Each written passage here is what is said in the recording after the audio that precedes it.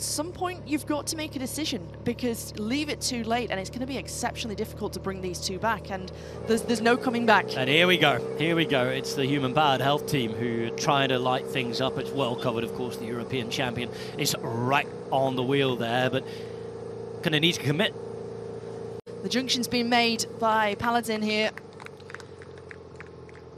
Now right inside, just keep the moves. Being marked this one by one of the riders from Uno X, team from Norway. And the peloton catches the attackers.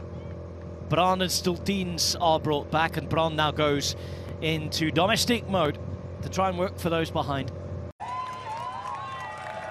So then, time to move, and they are moving. Look at this. Look at this. Este Works going to work now, Hannah. Wow.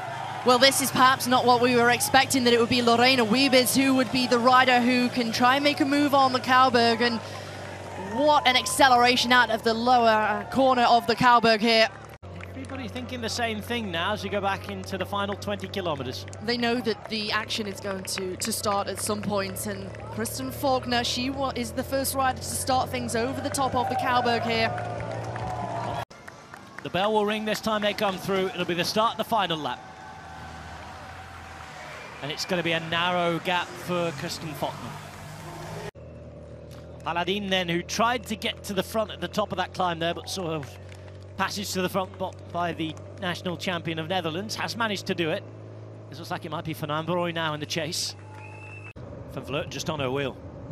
She's very hidden on the wheel of Persico. Here she is, and now she moves. Now she moves. Annemiek van Vleuten, where you least expected her.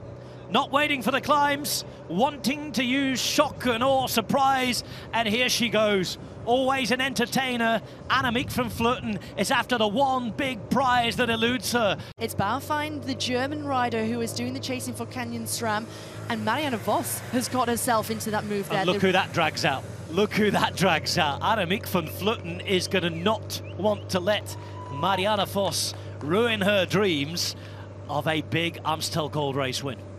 Onto the Bemelerberg then, 900 meters long, a 4.9% average, maximum of 7.4%. The fireworks go again. Tom is caught back, and look who's chasing. Because Annemiek van Vleuten this time is down in the drop. She's swinging from side to side. She doesn't seem to have that punch to close the gap quickly, though. And now another move on the left-hand side from Annemiek van Vleuten. And it's Van Amroy's in the chase. Now Van Vleuten waiting towards the top of the Bemelerberg. Last left turn then into the big wall. They cheer as they hit the Kouberg. 2 leaders in the 9th edition of the Amstel Gold Race. Grace Brown here at the front for FDJ. Just behind her is Soraya Paladin. 1.2 kilometers, all uphill. And then it's the nervy ride to the finish for the last K.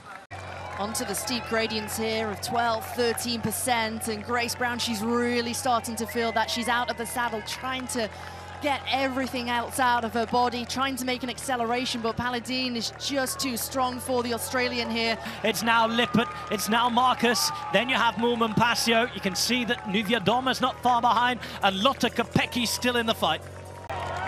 What a spring that Pfeiffer Georgie's having, and now Este Works are going to play their cards, because we know that Kopecky's in this group.